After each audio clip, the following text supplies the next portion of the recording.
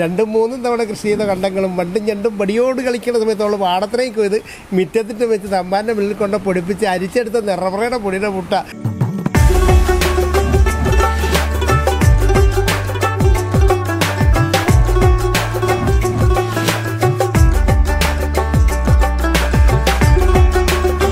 ആലപ്പുഴയിലെ ചേർത്തലയ്ക്കടുത്തുള്ള മീശക്കാരൻ്റെ ഹോട്ടലിലേക്ക് ഈ തിരക്കും ബഹളവുമെല്ലാം ഈ ചെറിയൊരു ഹോട്ടലിലേക്കുള്ള ആളുകളുടെ ഒരു തിക്കും തിരക്കും എന്താണ് അവിടെ നടക്കുന്നതെന്ന് നമുക്കൊന്ന് പോയി നോക്കാം.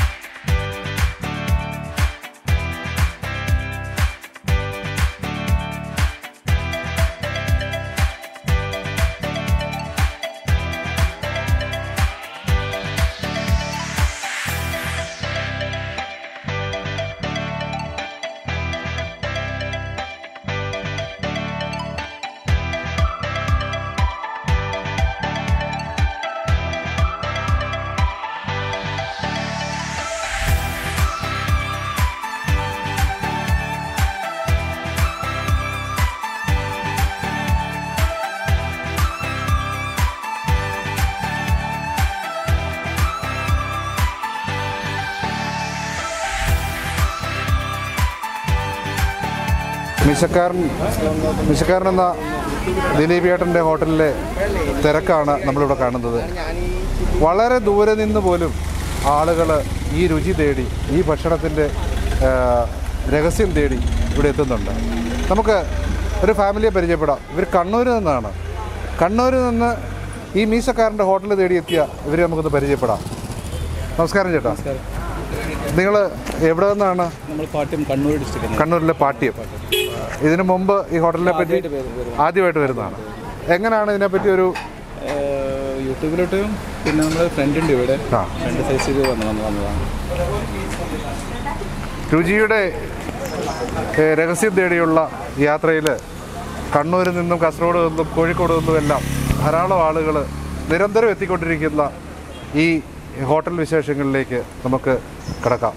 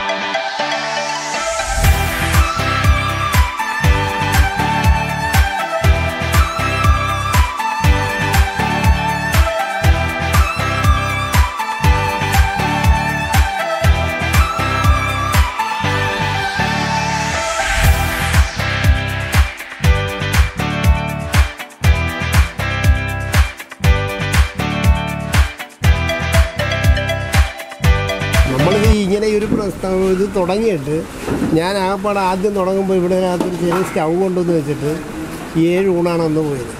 പിന്നെ എല്ലാ ദിവസവും ചോറ് മിച്ചമുണ്ടെങ്കിൽ ഇച്ചിരി അയക്കുന്ന 40 രൂപയ്ക്കാണ് കൊടുത്തോണ്ടിരുന്നത്. അപ്പോൾ ഒരു പാർട്ടി വെച്ചപ്പോൾ ഒരു മത്തിവറുത്തം കൂടി കൊടുത്ത് 50 ആക്കുന്നു തോന്നി.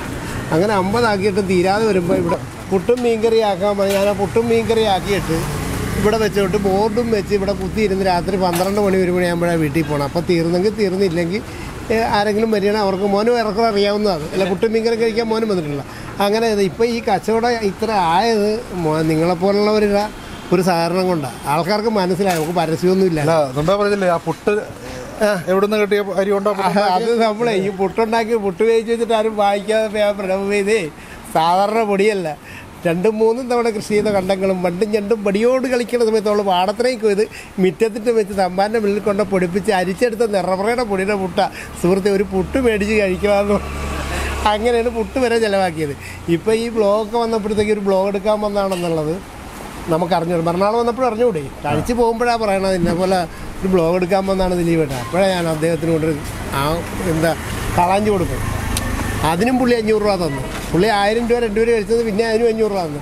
ഈ ബ്ലോഗ് എടുക്കാൻ വരുന്നവർ അവർ പോകാൻ നേരത്തെ മറ്റേത് ഈ എറണാകുളത്ത് വന്നല്ലേ കഴിഞ്ഞത്, എന്താ പേര്, അതല്ല എറണാകുളത്ത് കഴിഞ്ഞ ദിവസം വന്നിട്ട് പിന്നെ എബിൻ വന്നപ്പോഴത്തേക്ക് എനിക്കറിയാം ബ്ലോഗ് എടുക്കാൻ വന്നതാണ്. അപ്പോൾ എന്നെ വിളിച്ചു ചോദിച്ചപ്പോൾ ഞാൻ പറയാൻ രാവിലെ വരാൻ പറഞ്ഞു. ഇപ്പോൾ മോനെ കണ്ട എല്ലാം കാണിച്ചില്ലയോ. അപ്പോൾ ഈ വന്നവർ സാർമെൻറ്റ് വന്നപ്പോൾ ഇപ്പോൾ നമ്മൾ കറി വെക്കണം എങ്ങനെയാണെന്നുള്ളത് എല്ലാവർക്കും ഞാൻ പകർന്നു കൊടുക്കുന്നുണ്ട്. അവർ വേറെ എങ്ങും പോയി ആഹാരം മേടിച്ച് കഴിക്കരുതെന്നല്ല. ഇപ്പോൾ നമ്മളിപ്പോൾ ഇവിടെ വിട്ട് ഞാൻ എവിടെയെങ്കിലും പോയാലും ഏതെങ്കിലും ഹോട്ടലിൽ പോയി ഞാനും കഴിക്കണം, അതല്ല. അവരുടെ വീട്ടിലവർ അറിഞ്ഞിരിക്കണം നമ്മളൊരു മീൻ പൊള്ളിക്കേണ്ടത് എങ്ങനെ, അല്ലെങ്കിൽ മീൻ വറക്കേണ്ടത് എങ്ങനെ, അതിന് എന്തൊക്കെ ചെയ്യാറുണ്ടോ. അപ്പോൾ ഏറെക്കുറെ ഇത് എല്ലാവരും അറിഞ്ഞിരിക്കേണ്ട സാധനം. കാരണം നമുക്കിതെല്ലാം ഈ ഭൂമി ലേബിൽ ഉപേക്ഷിച്ച് പോകേണ്ടതാണ്. ഇതിനകത്തൊന്നും ദോഷം ചെയ്യണം. അപ്പോൾ ഈ ഭക്ഷണ സാധനത്തിനകത്ത് ദോഷമായിട്ട് എന്തെങ്കിലും ചെയ്താലുണ്ടല്ലോ അത് ഏറ്റവും വലിയ അധപ്പതനായിരിക്കും. തീർച്ചയായിട്ടും നമ്മളെ ഒരു മനുഷ്യൻ്റെ ഉപകാരപ്രദമായ കാര്യങ്ങളാണ് ചെയ്യുന്നത്, ഒരു ദോഷവും ചെയ്യുന്നില്ല. പിന്നെ അഥവാ ബില്ല് കൂടുതലാണെങ്കിൽ പറയാം ഇടമോനെ എന്താ കാര്യം, അതിനും സഹകരിച്ച് പോകാൻ തയ്യാറാണ്. അപ്പോൾ എല്ലാവരുടെയും നിങ്ങളുടെ അനുഗ്രഹങ്ങളും ഇതെല്ലാം കൊണ്ടും ഇനിയും നല്ല രീതിയിൽ പോകാൻ നിങ്ങളുടെയൊക്കെ സഹകരണം ഉണ്ടെങ്കിൽ നടക്കത്തുള്ളൂ. ഞാൻ എന്ന് പറഞ്ഞ വ്യക്തിയൊന്നുമല്ല. നാളെ നേരം വെളുത്ത് ദിലീപ് ഭയങ്കര കച്ചവടമാണ് മറിച്ചായിട്ട് കാര്യമുണ്ടോ? ഇല്ല. ഞാൻ എൻ്റെ മക്കളെ മീൻ മേടിച്ചുകൊണ്ട് വരുന്നത് ഞാൻ രാവിലെ മുതൽ കിടന്ന് ഞങ്ങൾ കഷ്ടപ്പെടുന്നുണ്ട്. ഈ പാത്രം കഴിയും. പക്ഷേ അതുകൊണ്ട് ഒരുപാട് മെച്ചമുണ്ട്. അതായത് ഈ പണ്ടേ ജാതിപുരയല്ല, എൻ്റെ അച്ഛൻ പറയുമായിരുന്നു, അമ്മ പറയുമായിരുന്നു, നിന്നെപ്പോലെ കഷ്ടപ്പെട്ടെങ്കിൽ ബ്രാഹ്മണനെ പോലെ കഴിയാനൊക്കെയുള്ളതാണ്. നമ്മൾ പുറത്ത് മാറി വരുമ്പോഴത്തേക്ക് നമുക്ക് സെറ്റപ്പായിട്ട് എവിടെയും പോകാം. പക്ഷേ ഇവിടെ നിൽക്കുമ്പോൾ ഇങ്ങനെ നിൽക്കാനൊക്കെയുള്ളൂ അല്ലേ? തീർച്ചയായിട്ടും. പിന്നെ ഞാൻ ഏത് തൊഴിലും അതിൻ്റെതായ മഹത്വം. ഞാനൊരു ചെത്തുകാരനായിരുന്നു, മോനറിയാം. ഒരു പൊടിയും വലിച്ച് ഒന്ന് മുറിക്കാൻ കളയാം. ഞാൻ ഇവിടെ വന്ന് എല്ലാം ഉപേക്ഷിച്ചിട്ട് ഈ ഷാപ്പ് നടത്തി ഇതിനകത്ത് വന്നിട്ട് ഒരു പൊടിവലിയില്ല, ഉറുപ്പുമില്ല, കോളടിക്കാനുള്ള അവസരം അതൊന്നുമില്ല. ഇവിടെ വരുന്നവരുടെ സഹകരണ സ്ഥാപനമായിട്ടാണ് ഇത് കാണുന്നത്. അതുകൊണ്ട് വീണ്ടും ഒരു കുടുംബത്തിൻ്റെ അധ്വാനം ഒന്നുമില്ല. കിഴക്കുടിച്ച് ഉദിച്ച് പടിഞ്ഞാറ് അസ്തമിക്കുന്ന സൂര്യഭഗവാന്റെ കീഴിൽ കഴിയുന്ന നമുക്ക് ഈ ഉദയം അസ്തമയല്ലേ പിന്നെ നമ്മൾ വല്ലതും ഉണ്ടോ? എല്ലാവരും ഒക്കെ ഒരുപാടൊക്കെ ഉണ്ടാക്കി വെക്കുന്നുണ്ട്. നമ്മൾ ആരെങ്കിലും വിചാരിച്ചാണോ പ്രളയം വരുമെന്ന്? അല്ല. വന്നോ? ഇപ്പൊ കൊറോണ ഇതാരെങ്കിലും പറഞ്ഞിട്ടാണോ ഈ കൊറോണ എന്ന് പേരിട്ടതാരാ? വിദേശികളാണ് അല്ലയോ? അപ്പൊ ഈ നമ്മളുടെ ഈ ഇന്ത്യൻ മഹാരാജ്യം ഈ കേരളം കൊണ്ടുവല്ല ഇന്ത്യ തന്നെ കൊണ്ടുവന്ന് വിദേശികൾക്ക് കൊടുത്തിരിക്കുക. അത് ഇന്നിവിടെ വിദേശികൾ പണിക്ക് വരും, അവർക്ക് എല്ലാ സൗകര്യവും കൊടുത്തിരിക്കുക. ഇവിടെ ഈ കൂടുതലും അക്രമങ്ങൾ ഉണ്ടാകണം ആരിൽ നിന്നാണ്? ഇപ്പം അവർക്ക് എല്ലാ സ്വാതന്ത്ര്യവും നമുക്കിവിടെ കൊടുത്തിരിക്കുക. അപ്പം നമ്മൾ തന്നെ ഇതെല്ലാം ശരിയാണ്. തീർച്ചയായും നമുക്ക് പണിയാൻ കഴിയില്ല. സുഖമായിട്ട് ജീവിക്കാനുള്ളത് കേരളത്തിൽ. ഇപ്പം ഞാൻ വിചാരിച്ചാൽ ഇതിനകത്ത് 3-4 നേപ്പാളികളെ വിളിച്ച് നിർത്തി പണി കൊടുക്കാം. പക്ഷേ ഞങ്ങൾ ചെയ്യാഞ്ഞിട്ടാ, എൻ്റെ മക്കളും ഞങ്ങളും കൂടി ചെയ്യുന്നു. പക്ഷേ അതെല്ലാം മുതലാളിമാർക്ക് അതിൻ്റെതായ ഒരു സന്തോഷമില്ല. അതിൻ്റെ ഒരു സന്തോഷമുണ്ട്.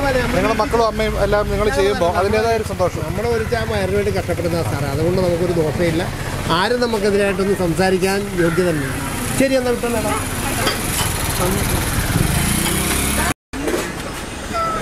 നിങ്ങളും കണ്ണൂരിൽ നിന്നല്ലേ?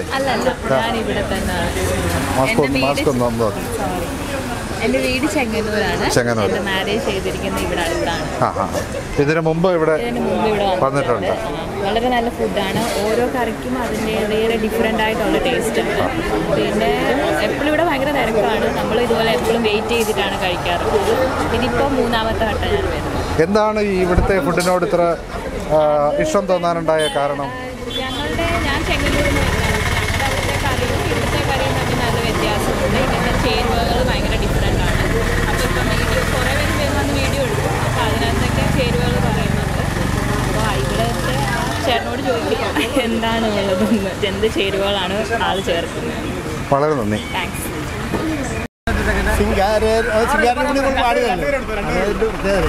ഈ ആദ്യം കുളിക്കുന്ന പരമശിവനാണ്, മനസ്സിലായോ? അത് ഈ പാർവതി ദേവി കുളിക്കാറിറങ്ങുമ്പോൾ പരമശിവൻ്റെ സങ്കല്പമാണ്. സിംഗാരൂപിണി ശ്രീ പാർവതി ദേവി സഖിമാരും ഒരുമിച്ച് പള്ളി നീരാട്ടിന് 1 മാസം പൊയ്കയിലിറങ്ങി, ഒരു നാൾ ധൈരവസ പൊയ്കയിലിറങ്ങി. എന്തിനാണ്?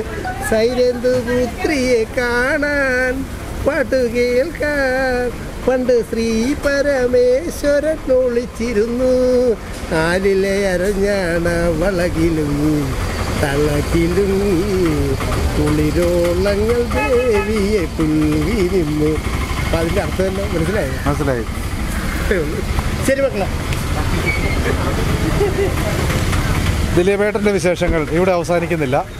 വീണ്ടും കണ്ടുമുട്ടുന്നതുവരെ നന്ദി.